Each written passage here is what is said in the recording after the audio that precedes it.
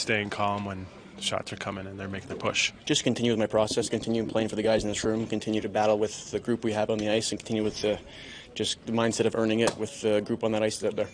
In what ways did your defensemen help you sort of see shots tonight? It seemed like you were able to sort of see the lanes a lot. They were awesome clearing traffic. They were outstanding, making sure I could see everything, grabbing sticks, and even a lot of the backdoor plays. It was surprising how many times their guys got sticks in the plays to make them not really execute the shot they wanted to execute. So they did an awesome job, and I owe a lot of credit to those guys tonight. How special was it to do it in this city against this team? I guess for you. It was great, but once again, like I said before, it's just 2 points. It doesn't matter who we are, who we're playing against, what's going on. It doesn't matter if my family's in town or what. It's about going out there with this group of guys and just giving it all I have for this group, no matter where it is or when it is. You knew they were going to push in the third period. Would you expect 23 shots? Like they came at you pretty early. Yeah, it's whatever they get, they're going to get. I mean, but once again, our D-Corps did an awesome job of just making sure everything was to outside, everything was taken care of, and once again, props to them. They were awesome out there all night tonight.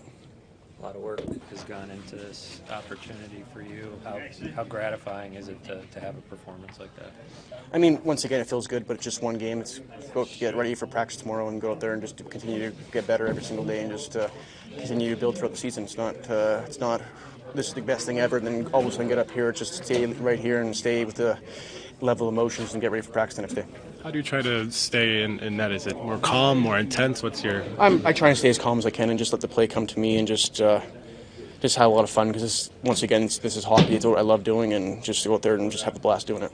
How do you prepare for a game against a guy like with David who, I mean, not only carries the play the way he does, but shoots the way he does? I mean, he's a fantastic hockey player. He's one of the best in the world, if not the best.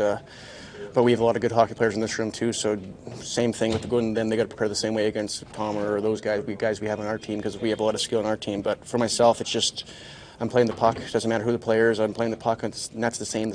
The puck's the same size. The rink's the same size. It doesn't matter who we're playing against. I'm just trying to go out there and execute my game plan. Thanks, sir. Thanks.